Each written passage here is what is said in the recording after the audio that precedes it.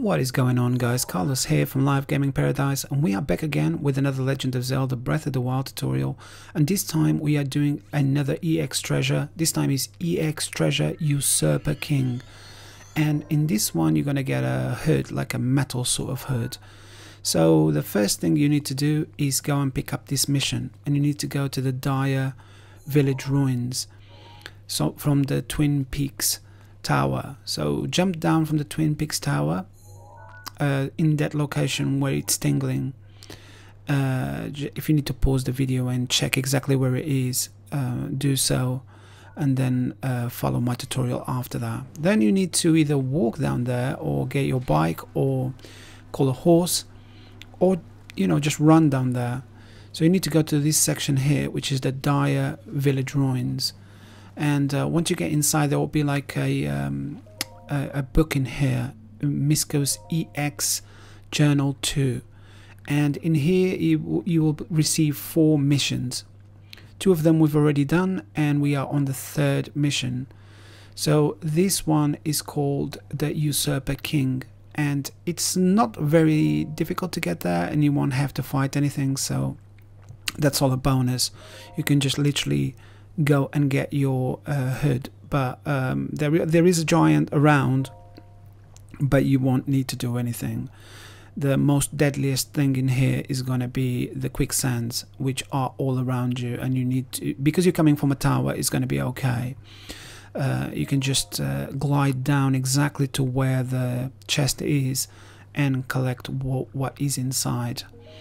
So this is the mission that we're going to be doing, which is EX treasure Usurper King. The helm of the self-proclaimed King of Shadows is in the swamp of the Valley of Dead Trees, south of the Dwelling Peaks. Misko's EX Journal 2 notes where the Usurper King's helmet is hidden, but where could it be talking about? So I'm going to tell you exactly where it's going to be hidden. So once you load up your map, we're going to go to the Shee Vaneer Shrine, which is right by the top of the West Necluda.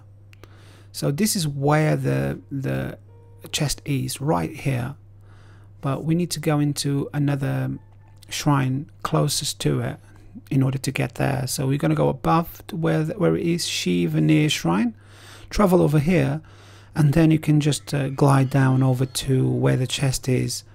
It's cold in here, so you need to change clothes to warmer clothes. So once you get out of the shrine, go to the right here and jump off the edge, and just keep on going down towards east of the shrine. So keep on going down all the way down until you see, visibility is really bad for me, so hopefully it's not going to be like that for you, until you see like an opening, and you see it on a mini map as well. There's a star in there where I marked it off. So the cap is going to be, or the helmet is going to be right here between these little dead trees, surrounded by mud everywhere. And don't fall in the mud, because you will get sucked into the mud, and you will have to do the level again. So it's going to be right here. Get your magnesis out, and let's dig up this chest from the ground. Just be careful for it not to fall onto the mud. I don't know what would happen, because that didn't happen to me, but I wouldn't want to try it. So Zant's helmet, that's your reward. So I guess this is it for this video, guys. Thank you very much for watching. If you like this video, if this video helped you, please consider liking and subscribing for more content like this. I'll be back again with another EX treasure very, very soon.